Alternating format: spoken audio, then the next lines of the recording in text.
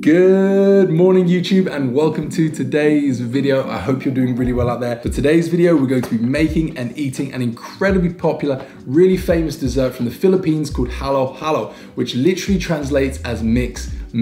Halo-halo is a layered dessert consisting of crushed ice, sweetened beans, fruit, ice cream, and then typically drizzled on top with condensed or evaporated milk. I firmly believe that if you want to get to know the culture of a country, you should do it through their food. Halo-halo perfectly describes summer in the Philippines. It's hot, it's sticky, and halo-halo is the perfect dessert for a really warm summer's day.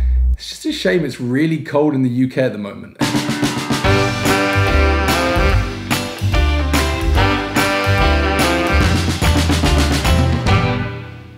I think the first thing we should do is look at this halo-halo mix. Yeah, because you've only ever had halo-halo from a halo-halo mix before.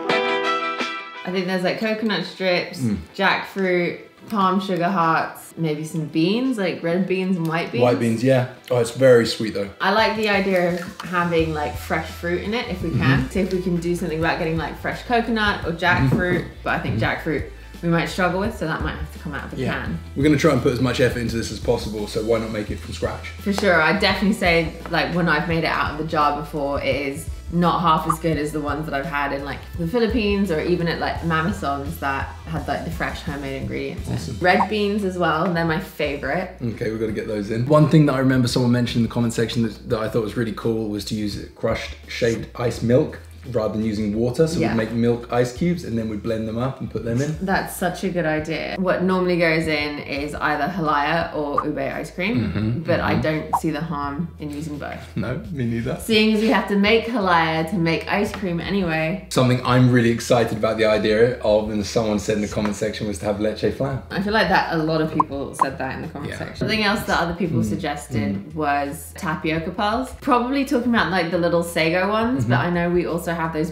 big black sugar tapioca pearls that go into bubble tea. So I'd be really excited to get them in. Yeah, I'm up for that. I don't know what tapioca pearls are, but that sounds awesome. Somebody suggested guinea pig, but I don't know if we can actually get that. So Well, that is.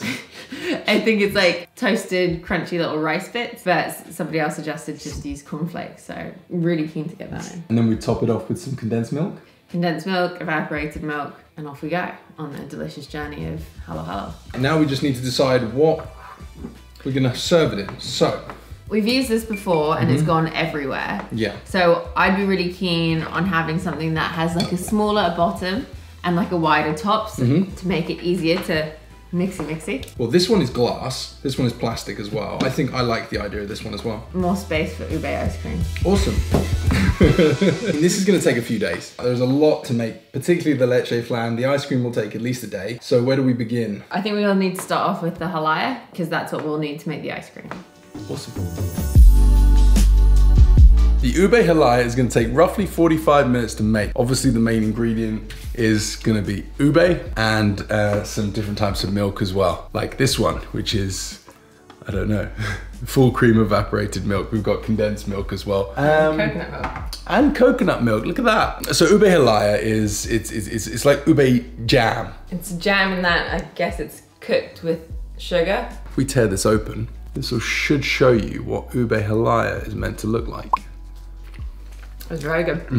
It's really nice. The ube halaya has a really nice sweet syrupy flavor, doesn't it? I'd say ube is like vanilla biscuits. So that's obviously really fragrant. So it's kind of like vanilla-y, almost like a biscuit, like almost buttery. I can actually taste that smell. We're gonna make our ube halaya now. Probably the most laborious part of this will be the stirring for the 30 minutes. You call me a saint, but you know I'm a stranger, all willing and able to do what you want. You think I'm a thinker, but I'm just a singer, all busy and pretty, just making believe. Boy, I'm falling, down to obscurity, don't let me ever be this alone. I'm falling. I'm just adding the ube to all of the milks and the sugar. And then we're gonna bring it up to a boil and then add some ube extract with stirring for like 45 minutes until it's thick but spreadable. And you're just stirring it continuously for that time? Yeah, so it doesn't burn. Oof. I think we need to take it in turns. I've done it before on my own, but yeah, taking it in turns would be nice. Boy, you look worried, and maybe you should be, 'cause this is a warning that I'm throwing out. Boy, I'm falling, I'm falling, I'm falling, I'm falling, I'm falling down to obscurity. Don't let me ever be this alone. I'm falling, I'm falling, I'm falling, I'm falling, I'm falling. Shouldn't be trusting me, I could be making it all up, you know.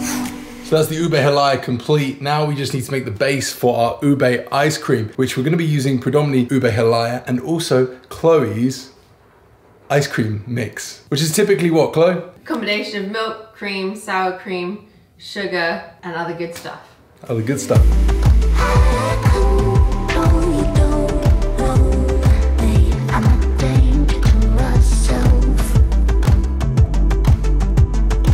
So I've just dissolved the sugar in the milk over the stove. It's not hot, just warmed it up until it dissolved. Next I'm gonna add the cream cheese to the ube halaya, and then we'll gradually add this in and stir it in, and then it just goes in the fridge.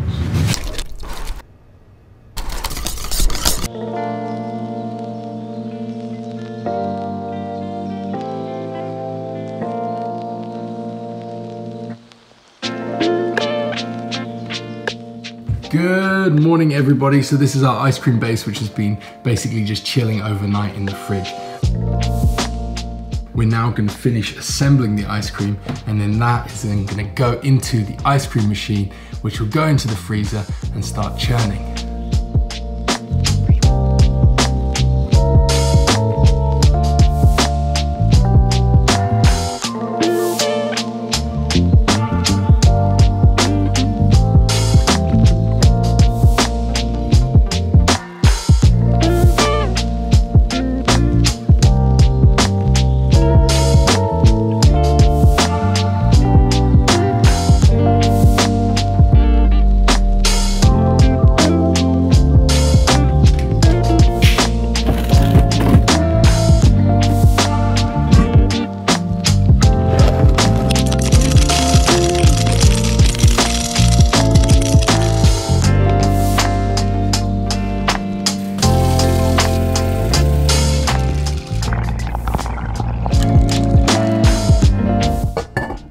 So the beans that we're going to use for our halo mix are in the pot. They're getting nice and hydrated. They're drinking lots of water because tomorrow they'll be nice and full and much easier to cook and prepare. The ice cream is done as well. It's in the freezer, it's complete. It's been a few hours since we started making it and it looks delicious. Had a little taste as well. Tastes pretty amazing too. We've got to go to bed now because tomorrow we're going to make the Leche Flan, and then we get to construct and make and eat our halo. Good night.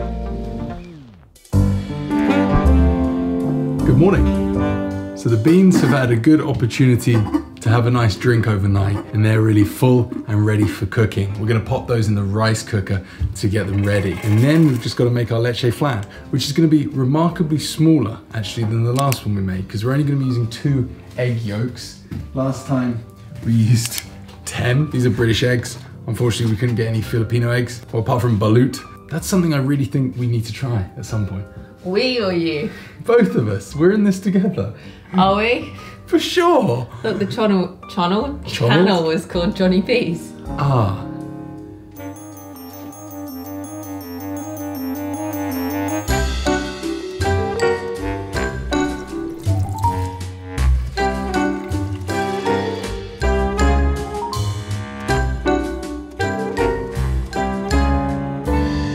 How's the Leche Flan going, Chloe? Going good. I'm just trying to get a darker colour than last time. We're going to take it a little bit further and we're going to go a little bit slower so I'm not as nervous about burning the sugar. And what can you expect in terms of the flavour? How does it differ? The caramel gets toastier and becomes less sweet, and you get more of that caramelly, delicious flavour.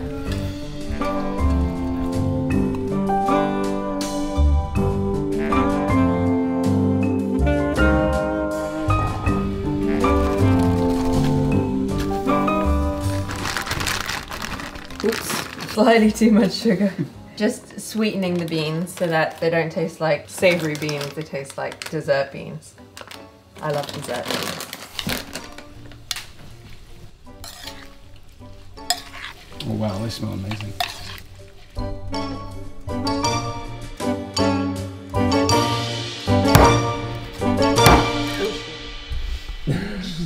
happened? I just missed where I was supposed to go completely. As long as you don't cut your hand off, you've had a gin and tonic, remember? I know.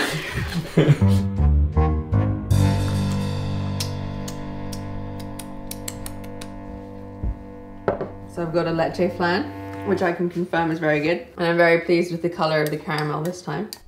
And then we've got the ube halaya that we made. Got some coco de nata, black sugar tapioca pearls, some sago, red beans sweetened, some young coconut, jackfruit, and toasted cornflakes. Somebody suggested that instead of using pity pig, we use cornflakes because I don't know where to get that from here.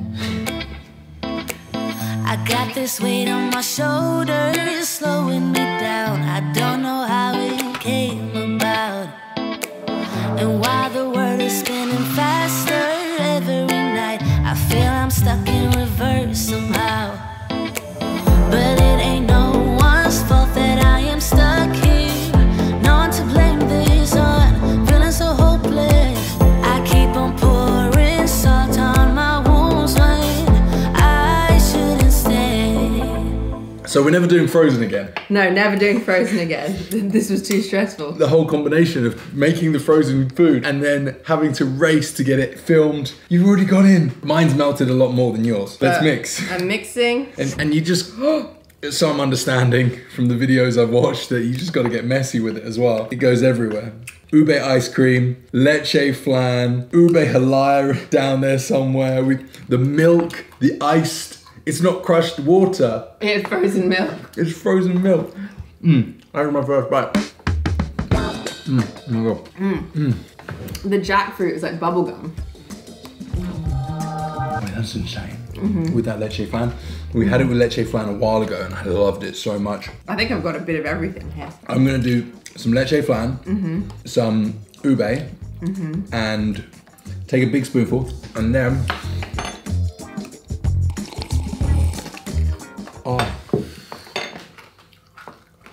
I've definitely lost my leche flan. I don't even know where I'd find it. yeah, that's true actually. It's in there somewhere, everyone. Red Horse and Halo Halo, probably not the combination that everyone would go for. It's Saturday night here, so I've had a couple of beers. You had gin and tonic. It's the weekend. My favorite part is definitely the beans. I haven't got there yet. I haven't got there. I've been hanging around too much at the top. I need to do a better job at mixing. I haven't even got to the ube halaya yet. Ooh. And this is the best ube ice cream I've made. Because you've made ube ice cream in the past. It's been a bit potatoey, hasn't it? It's been really starchy. The recipes that I followed used the frozen grated ube rather than halaya. And this is the first time I've used halaya. The halaya with the beans. The halaya with the beans and the coconut. And yeah, you're right, the jackfruit. It tastes like bubblegum. Oh God, I'm so excited about this. I almost want to get more crunchy stuff. Do you want to grab some cornflakes and sprinkle them on top? I think an added element of the added textural element. Yeah. Whoever suggested the cornflakes, thank you. Delicious. Oh, you snooze, you lose. Fun fact about Halo Halo, it can be dated back or traced back to pre-Second World War. Oh. To the Japanese Filipinos who ate a Japanese style of dessert called kakigori. Is that correct? Kakigori? Kakigori. It's a Japanese... Kakigori. Yes. Kakigori. Kakigori. Kakigori. That's a style of Japanese dessert, which is very similar to this, with shaved ice and sugar. And they were eating it back then, and sort of Halo Halo, I believe, developed from there. I can only imagine that this is better than whatever that was. The beans are my favorite part. Indeed. Mung beans in Tagalog, I believe, is mungo. A-E-I-O-U. Mungo. Maybe you guys can help us with that one, but yeah. I mean, this is amazing. And once again, Chloe always smashes me when we do this. Ours because you're the talker and I'm the eater. It's true. My ube ice cream just melted into it. Now I just have ube milk. Tell them about the floor. Our floor is covered in halo halo. Covered in it. I came to bring the cups over and they'd melted so much since we finished them. They were like overflowing. It was everywhere. I could literally bathe in this. I could eat another one. No problem. Oh wow. I just got a massive dose of ube halaya. Ang sarap. Ang sarap. It might just be one of my favourite desserts. Good, we've got enough of everything for you to have it tomorrow. Yeah. One thing we would have loved would be Carabao mango. We did discuss the idea of getting mangoes, and some people suggested that. Mango and avocado was a funny suggestion, but we were very intrigued by that. Mango, what the bloody hell's going on here? Then you had yours. I wasn't even snoozing, I was talking to people. That's snoozing. Snoozing, snoozing, losing. Losing, snoozing, no. Snoozing, Susan. You snooze, you lose. I'm calling you Susan from now on. Not Jolly. Jolly Susan? She's been calling me Jolly ever since the Jolly Bee mukbang. The nata de coco. It was very nice. I don't like nata de coco, so I just didn't put it in so that I would enjoy my halo halo more. Whereas I know you like it. I remember last time I picked it out and left it on the plate and you ate them all. Just straight off the plate. What can I say? I like nata de coco. I'm also really glad we toasted the cornflakes. I feel like they're more corny when you toast them. They're also stale, so I didn't have a lot of choice. That's good though. It's like, it shows that if something goes stale, you don't need to chuck it away. There's still something you can use it for. Yeah, you just got to toast it. Yeah, just put it back in the oven. I mean, you don't even have to take it as far as toasting it. You can just heat it back up for a bit. Can you do that with anything stale? I've got stale biscuits, put them in the oven. Yes. I've got stale pajamas, put them in the oven. What? How are pajamas stale? I don't know, I couldn't think of anything else. Delicious. And then Ang sarap, indeed. Ang sarap. Ang salap. Ang sarap, indeed. Looking at me like this is, you're not getting it. It was really useful though. Someone called I Am Mo, I believe, left a comment regarding like how you could say, take an English word and use that to understand a Tagalog vowel and how they're quick sounding. So Ibiza, abacus. It's really useful. You explained this to me earlier, but I still don't get it. Well, it was useful to me. I think it makes sense. It was like using English words as an example of a quick sounding vowel. Like they're like it's like abacus, abacus. And then he was like gangs in New York though. If you're talking about like Sinigang, you say it a lot faster than like you would say like gangs of New York. Because gang in English is almost like it has 2 A's. Is it time for another gin and tonic? Shortly, but for now, the outro. So we hope you enjoyed the video as much as we enjoyed the halo halo. What? Just point out. I thought you couldn't see the puddles of halo halo on the camera. They couldn't see the puddles. But they can see the puddles. Doesn't help that we've got this wooden table either. You got us. We are incredibly messy eaters, at least messy halo halo eaters. I think it's like when you go to dim sum. It's like when you go to dim sum. I mean, that tasted so good. I was saving to do that until we finished. Okay, all right. I couldn't help myself, I'm sorry. No, I was saying it's like when you go to dim sum and like at the end, you know it was a good meal and the tablecloth is like covered in food. Covered in food. So it must have been good halo halo. It was really, really good. I hope you enjoyed. Well, you can do the outro, go. The cornflakes as well, I think were a really nice touch. I haven't had cornflakes in halo halo for a while. No, you've never had them. The cornflakes were a really nice touch, actually. It was one of my favorite parts, surprisingly, because everything else is so sweet, and I really enjoyed like the beans and the cornflakes. Nice. And I'm so excited to have a whole batch of ube ice cream in the freezer. And really nice ice cream. You did an amazing job with that. I'm pleased with it. Sorry, you go. I was gonna say it's the first time I've been pleased with my ube ice cream. Yeah. Well, I like it every time because you make it, but that one was the best. And the ube halaya as well. We got a big batch of that. Yeah, we can make panda ube. Ooh, panda ube. Ooh, yeah. Is it panda ube or is it ube panda sal? I'm not sure. Maybe we'll have to. You're obviously not asking me. You're asking them. So hopefully, maybe someone will help us. And we hope you really enjoyed today's video as much as we enjoyed the halo halo. And if you did, make sure you give this video a like. Drop us a comment below, let us know what you thought of the video, and if there's anything else you want to recommend for us to make and eat, that would be amazing. Have I done everything I should have said? Yeah. Like, comment, subscribe. Cool. Here comes the po-pos. It's the sound of the police. Whoop, whoop. It's the sound of the police. 5150, somebody call the po-po. Na-na-na-na-na. I don't know the words. No, you know, you got 5150, somebody call the po-po. And we really hope you enjoyed today's video. As much as we enjoyed it, it was a real blast to make. Let us know in the comment section what you thought of today's video. Make sure you give it a thumbs up as well. Don't forget that. And if you haven't already, please subscribe to the channel. And we'll see you, on the next video where I will be attempting to make adobo. Till then, take care. Bye.